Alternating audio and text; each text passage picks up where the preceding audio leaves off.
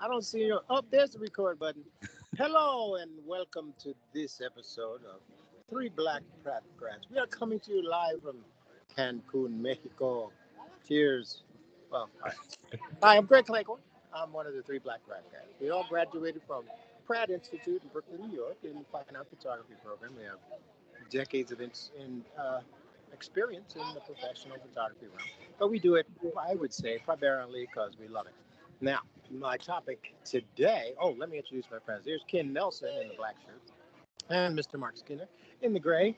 And what a clean fight today. I want a clean fight. Guys can just touch gloves and come out when I get it back. Okay, so what I want to say is that we have I think you really have to have the love for photography to pick it up because I looked at the Forbes rankings of highest paying jobs to lowest, and highest of course was computer engineering and such, and the bottom was fine arts.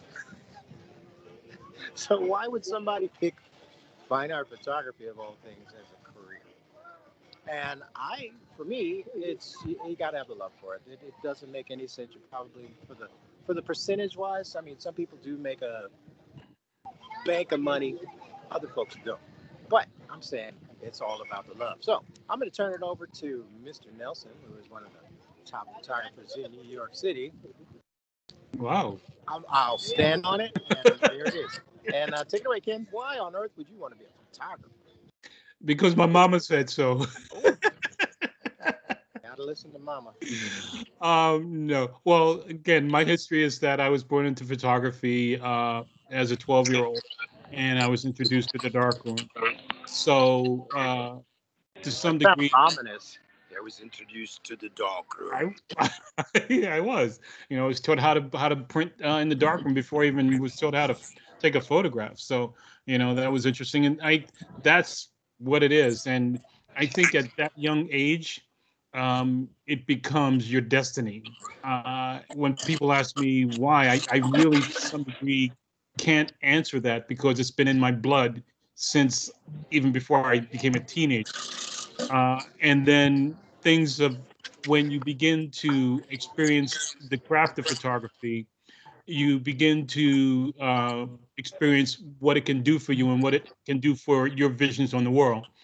And so in this particular image, I mean, this image was taken way after I turned 13, but it sort of crystallizes my joy of photography, what it can do in the world, uh, and just take you back to a place in time and make you reminisce about what was going on at that time. So the history of photography is what keeps me doing photography, and the ability for you to reflect on historical things that happened in your life by using photographs. That's what keeps me there. Huh. And so, and this is an image from my own neighborhood, Red Hook. Greg, you know, this is the grain terminal, Same and terminal. yeah, I I went had gone back there there, a couple of times. right? And so this was the playground, and so when you think of this as the playground, you really don't want to, as an adult, you don't want to be there playing in the playground. So I think I opted for the better of the two, which is to uh, parlay this into a photographic experience and not use it as the experience itself for me without the camera. Okay. So And I have a question for you. Oh, go ahead. no, go ahead. My question is, in this photograph, I get that you're much older, but you used to play there when you were younger about these kids' age. Yes. And I noticed that you took a photograph of them all sort of standing together. What does this assemblage uh, symbolize for you in that experience that you had as a kid? Well, well, actually, what's interesting because when we were, when I was growing up and the friends that I had, we made clubhouses together. And we would go into abandoned buildings and create our own world within the clubhouse. And to me, this crystallizes that gang of people, that gang of friends that you had in the clubhouse. And this grain terminal basically was theirs. So that's where I get that connection from for this. And for me, it's an emotional, a very visceral thing. Right. I'll go to this next one. and this one taken maybe a year after that one. But the technique of just color photography just intrigued me, and it just every photograph I take every day that I think about photography keeps me doing photography because it is what it is and it is what it means to me. That's about the best explanation I can give you. It's personal. It's personal. It's personal. And Yeah. it's part documentary. I love this shot. I love both of those shots actually. The way Yeah, I think they're really great, and, they capture kids being there's kids. a diverseness to the photographs that is really pretty good. Yep.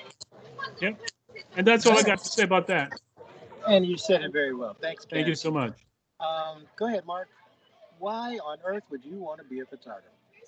Well, you guys know that the big thing for me was to be a Sears catalog photographer. When I was getting to get the wish book, right? They would say pick two things. But I used to love Hot Wheels cars as a really little kid also.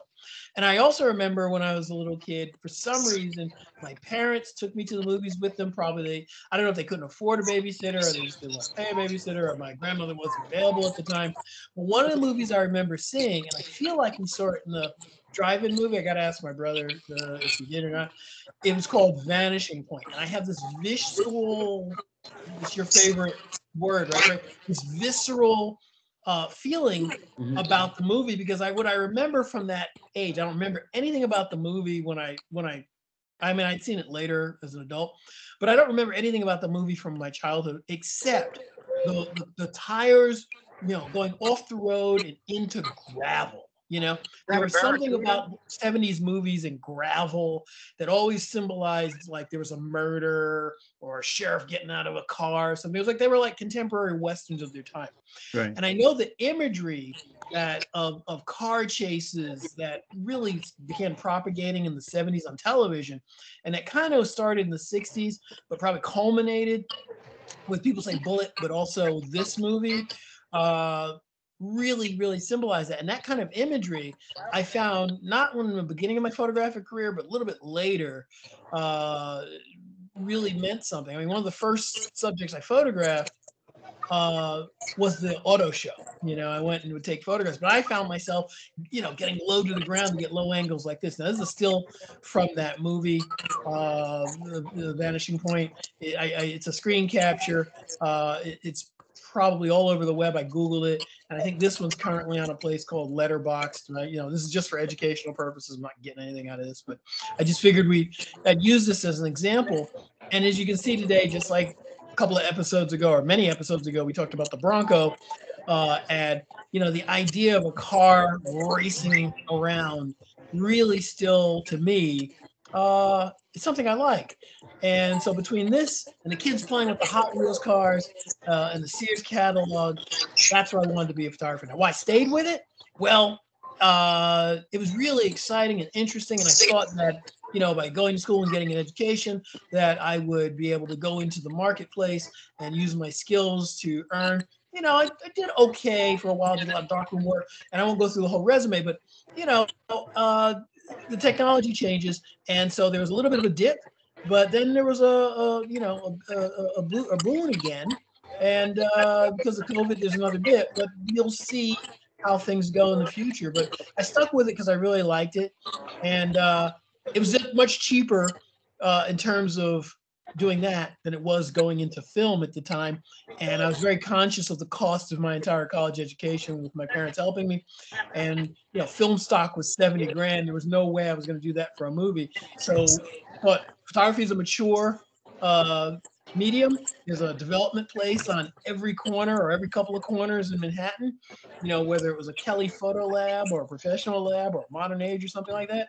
So it seemed, and newspapers were all over the place, magazine stands. So it seemed like a safer way to get into that kind of imagery without incurring a tremendous amount of cost and what I perceived to be something that was much less attainable for me as a Black person, because you didn't really see any Black directors or photographers pre-internet. You don't see a lot. I mean, didn't see a lot. Now every black person who directs a movie or gets a writing contract, you hear about it, and it's great, and I'm very happy. But back then, you guys know this, in the 70s and 80s, you just didn't really hear about anybody doing that. You did hear about a few photographers. And that's really it. Michelo, he's like the black uh, Cecil B. DeMills of the 30s and 40s. Right, but you know, you'd hear about him, but you know, how would you see his movies unless you found her? Right. You know what I mean? There really wasn't, yeah, and any black people working in television, you didn't really know who they were. You just they existed, but you know, it's not like today. Today, there's a whole bunch of ways to find out who's doing what. That film brought you into photography. That's interesting. Yeah, yeah. And if I were wise, I would have gone into television back then. I'd probably do very well now. But who knew? There were only 5 channels in New York at the time. I had no idea there'd be hundreds of channels. And they'd be Film so is segmented. photography. It's just Hmm? moving pictures. It's moving pictures. It's film is Right, photography. but I don't think any of us knew that it would grow. Maybe you did because you were in movies, but I mean, I don't think any of us who were outside of the business understood the potential growth that was there. Right. I understand. Well, anything else, or you gonna wrap it there? Yeah, well, yeah, we're gonna wrap it there. I mean, that's what you go to school for, right? To find out where the growth is in your industry.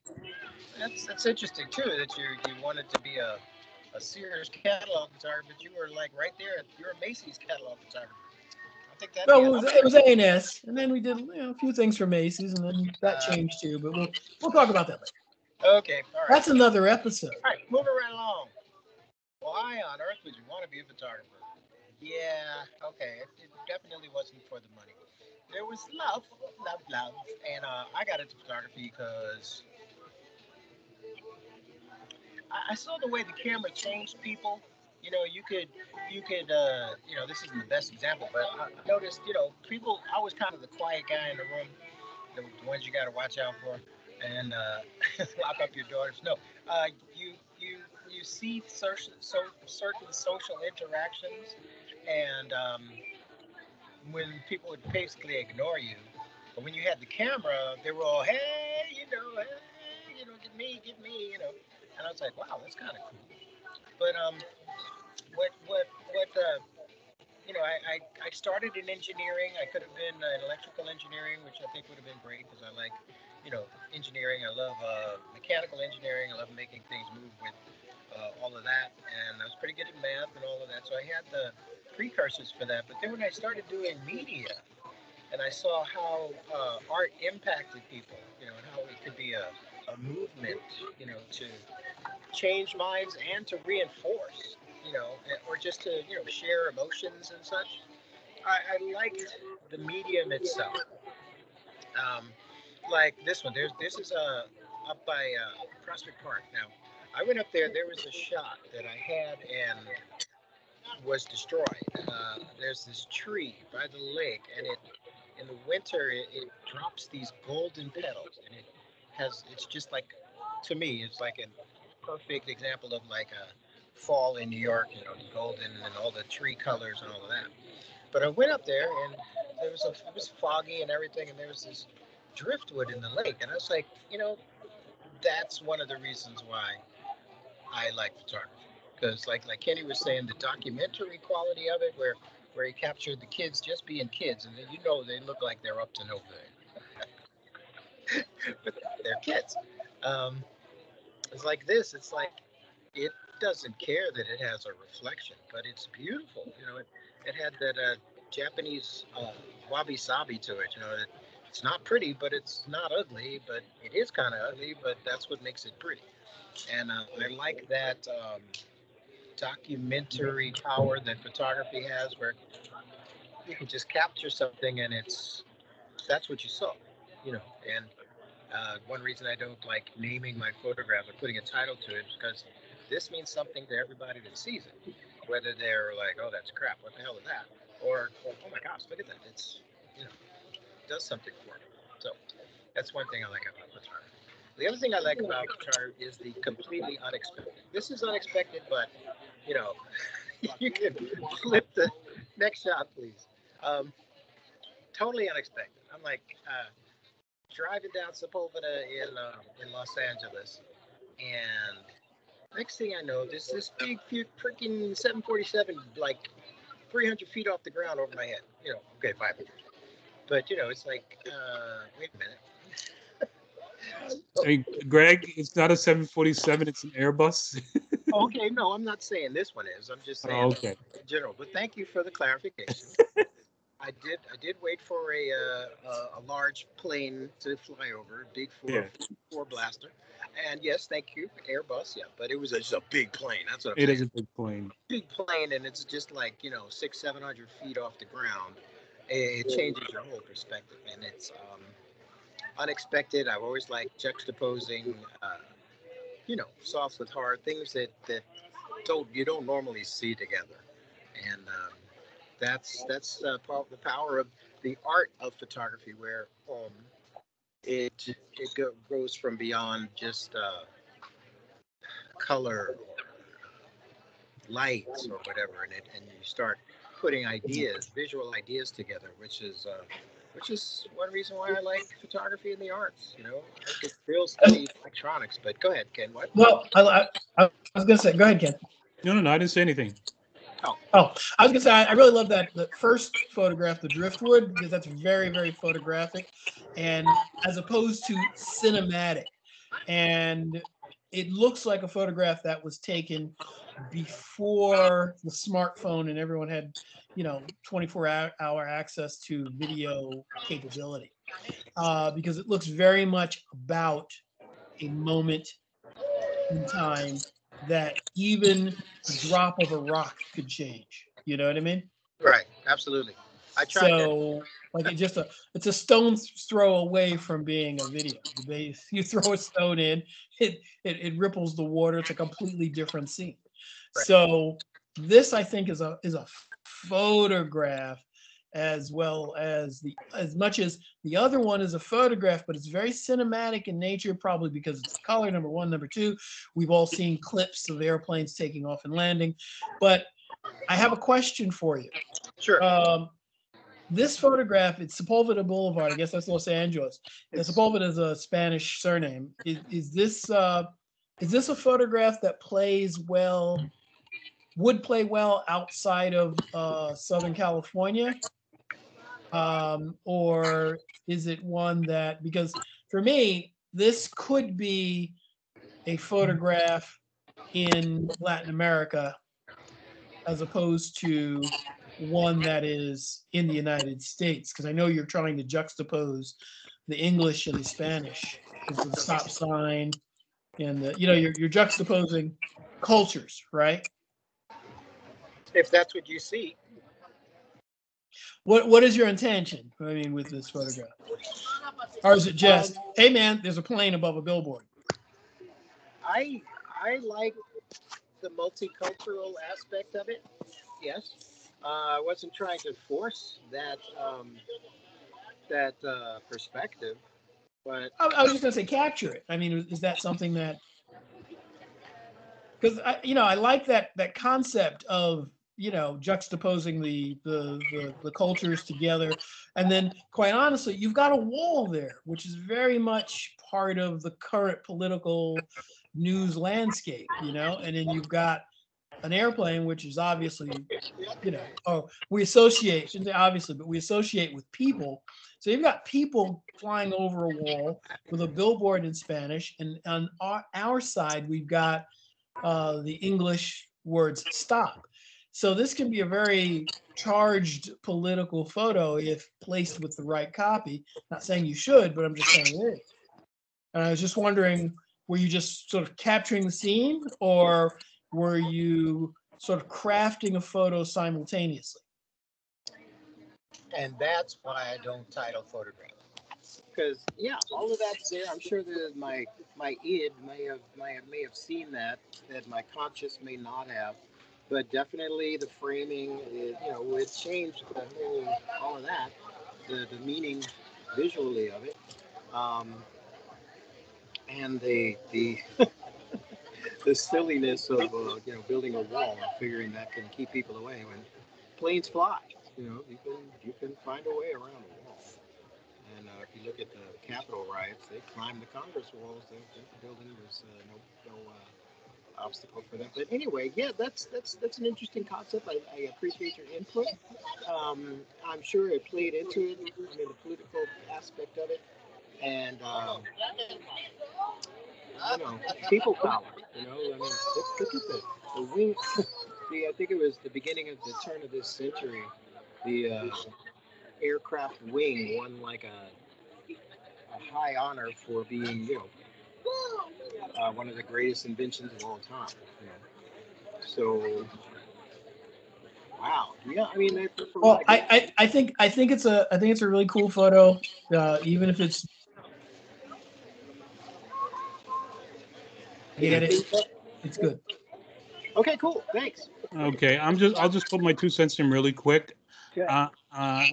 As opposed to what Mark was thinking when he looks at this, I just think of I'm just thinking pure graphics, and I'm just thinking just pure graphically, and the changing of the tonalities of blue are very apparent, where as the height rises, the blue gets lighter.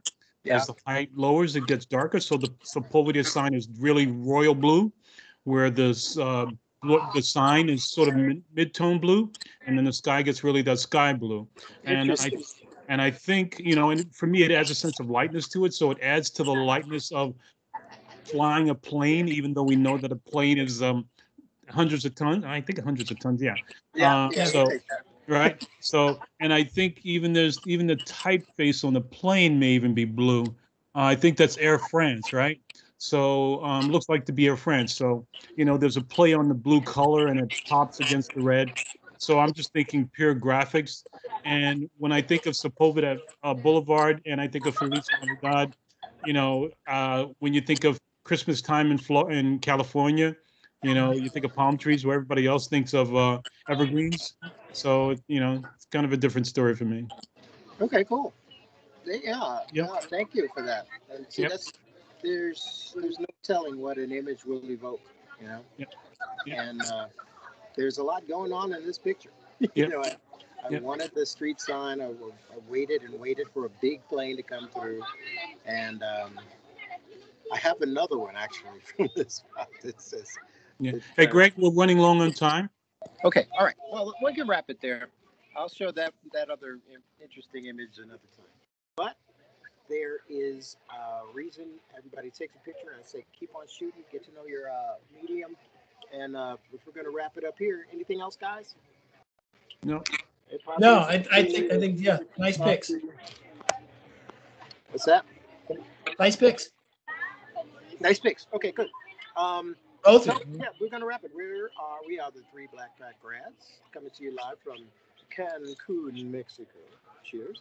And you guys are in Brooklyn, and that's a cool place to be. So I'm Greg Claiborne. That's Mark Skinner. That's Kenny Nelson, and please subscribe and send us some comments. We love photography. We love talking about photography.